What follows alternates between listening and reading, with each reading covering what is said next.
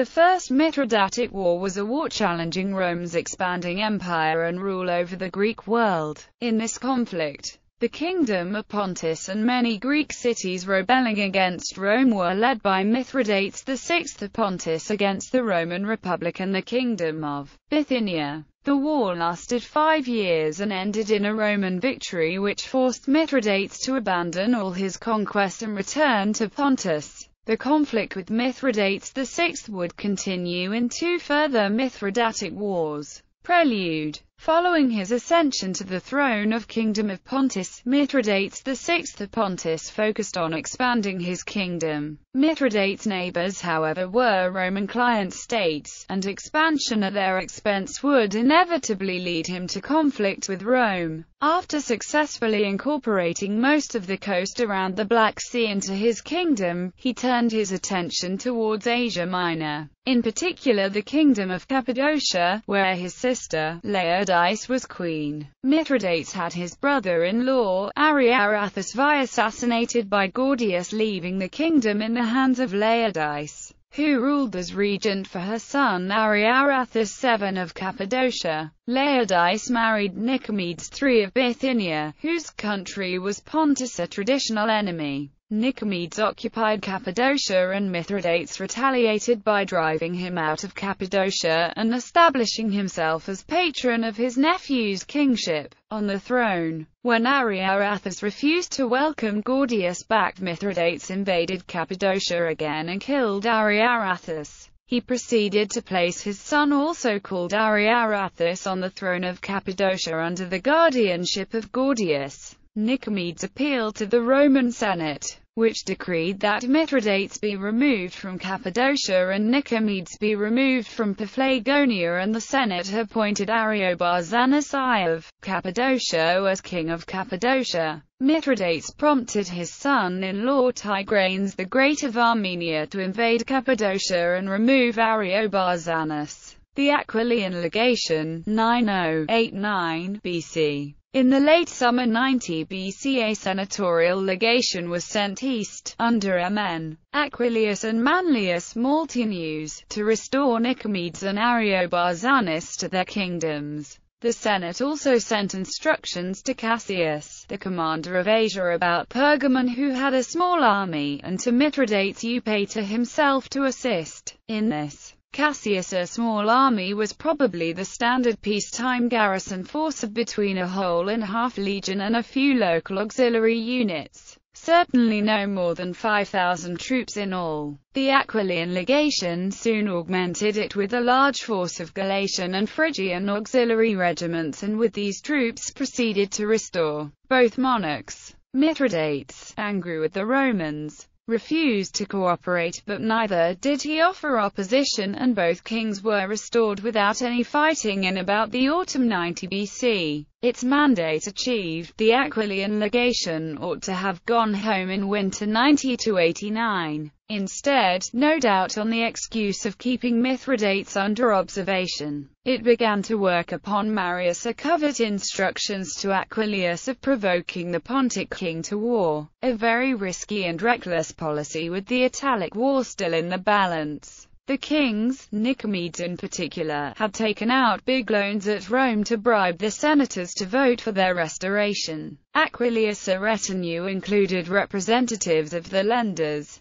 With Aquilius' support, they now urged the two kings to invade the Pontic kingdom to secure the booty with which to repay the bribery loans. Fearing the power of Mithridates, both kings demurred. But Nicomedes' creditors persisted with their pressure until he at last consented. It was probably at the end of autumn 90 that Nicomedes regained control of the Thracian Bosporus, and in the new sailing season he prevented egress from the Euxine to Pontic ships. Around the middle of spring 89, Nicomedes invaded the ancient Mithridatean dynastic lands of Mariandinia, plundering as far east as Amestris without encountering resistance. Mithridates had long been preparing a challenge to Roman power, and the time was now ripe. As a final means of enlisting as much sympathy as possible in Anatolia, he offered no opposition to the Bithynian raid. preferring to appear as manifestly wronged by the puppets and representatives of Rome. The Bithyni returned home with a great deal of plunder, presumably sufficient for Nicomedes to repay his debts. After the raid, Mithridates sent to his spokesman Pelopidas to the Roman legates and commanders to make complaint, apparently at Pergamon. At the same time, Mithridates continued with his war preparations, trusting especially in his existing alliance with Tigranes of Armenia, although the more distant connection with Parthia was now without use because his ally Mithridates II had been slain by his rival Sennacherib attacking from the east in summer 91 BC, and a serious internal war persisted between Sennacherib and Mithridates' eldest son Anegotarzes I.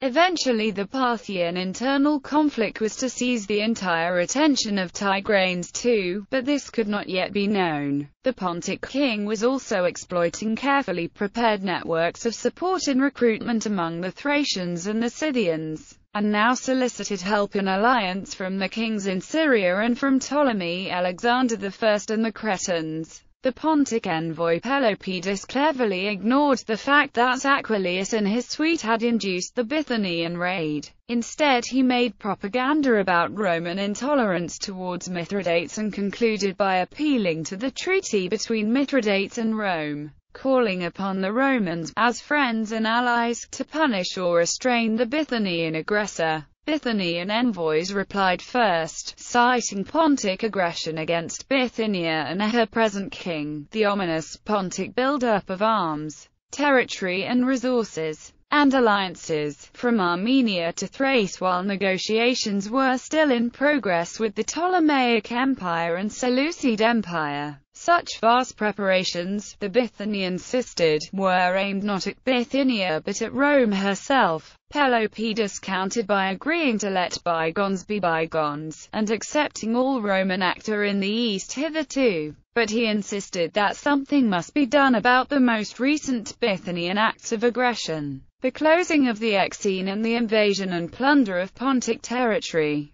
He once again called upon the Romans to honor the letter of the treaty and help Mithridates punish his attackers, or at least its spirit, and to stand aside while Mithridates himself took his revenge. Through Pelopidas' skill in presenting the case, Mithridates' attempt to embarrass and even discredit the Roman representatives succeeded. The latter had made a show of listening fairly to both sides and were now embarrassed by the obvious injustice done to a nominal friend and ally. After a lengthy delay they finally came up with a publicly acceptable pronouncement. "We do not wish harm done to our ally Mithridates, nor can we allow war to be made against Nicomedes, because it is against the interests of Rome that he be weakened." Assembly dismissed. Pelopidas wished to make something of the insufficiency of this answer, but was ushered out. Pontic reoccupation of Cappadocia, summer 89 BC. Mithridates knew enough about the workings of Roman politics to seek redress from the Senate. Were he really interested? Instead he wanted to act under the eclat of the recent violation of his territory. After Pelopidas' return he sent his son Ariarathes into Cappadocia with a strong army. The occupation was rapid and once again Ariobarzanes either Philomaeus was expelled and the rule of Mithridates' son enforced. This violated both of the Senatus Consultum authorizing Aquillius' emission, and the treaty. It was a strategic move with a view to serious conflict with the Romans. Unlike Nicomedes, Ariobarzanes had done naught to offend. It was thus a de facto declaration of war. The main ancient source, Appian, now states that both sides began to assemble large forces for all-out war, and implies precipitate action by the Pontic king. Instead a Pontic delegation was sent to Rome, and the marshalling of the armies in Anatolia must have taken up the remainder of the year. The Pontic embassy dates to the autumn and early winter 89 BC. The details of the beginning of the war show that the precipitate action was taken by Aquillius himself, who was clearly keen to begin the war before the Pontic legation returned. Marian instructions to Aquillius had probably been to precipitate war and thus present the Senate with a fait accompli. But the present situation was even better from Marius' viewpoint, since the war was now inevitable but still impending, which gave him time to get out to Asia province before it began, if he hurried. The election of Sulla as consul came as a shock, and cannot have been foreseen. News of Mithridates' second expulsion of Ariobarzanes must have reached Rome in September, a month or two before Sulla was elected consul with Pompeius Rufus, for Plutarch records at the time of his entry into office. Sulla regarded his consulate as a very minor matter compared with future events. What fired his imagination was the thought of the war against Mithridates. Here, however, he found himself opposed by Marius. Clearly the prevalent view at Rome was that the reoccupation of Cappadocia was the last straw and that the Pontic king should be attacked and deposed. Even more importantly, the winding down of the Italic War now released the troops necessary to effect this. Sulla's consulate came as something of a surprise. He had put himself back in the public eye by a good showing as a commander in the Italic War, and his election to the supreme executive seems to have been stitched up at the last minute in late autumn 89 by his marriage to Metella del Matici, Filia, widow of the recently deceased Princeps Senatus M. Aemilius Scaurus, cousin of the praetor Metellus Pius and the young Luculla brothers. This brought him the whole weight of the extensive Metellin influence at the elections, while he was already close to his colleague Pompeius Rufus, whose son was already married, with at least one child, to his daughter Cornelia. The men Sulla defeated apparently included another ambitious patrician vir militaris, Cornelius Cinna. Opening conflicts. Pontic seizure of Roman Asia and Cilicia, massacre of the Romans and Italici in Asia. C. May 88 BC in Bithynia. Mithridates received a radical and strange piece of advice from a prominent Greek philosopher at his court, Mithridates of Skepsis, who was known as Homus or Romius on account of the extremity of his anti-Roman sentiments. Mithridates suggested that in order to bind the communities of the Roman province to the Pontic cause, the king should arrange for the extermination of all Romans in the province without regard to age or sex and force the participation of all the Greek civic authorities, thus shaking off Roman rule permanently and irrevocably. Soon after securing control of the province in about early April, Mithridates proceeded with his plans. The massacre was carefully planned and coordinated to take the victims by surprise, in every community and all at once. In writing to all the civic authorities of the province, detailing the measures to be taken, the king stipulated that the killings were to be carried out exactly 1 month after the date of his letter. The date in question is not recorded but fell around early May 88 BC. What took place on that day profoundly affected Roman, Hellenistic relations. Appian states that 80,000 Romans and Italians were killed in these Asiatic Vespers. Mithridates versus Rome. At this point, Mithridates finished capturing Asia Minor and established a presence in Greece. Archelaus was sent to Greece, where he established Aristeon as a tyrant in Athens.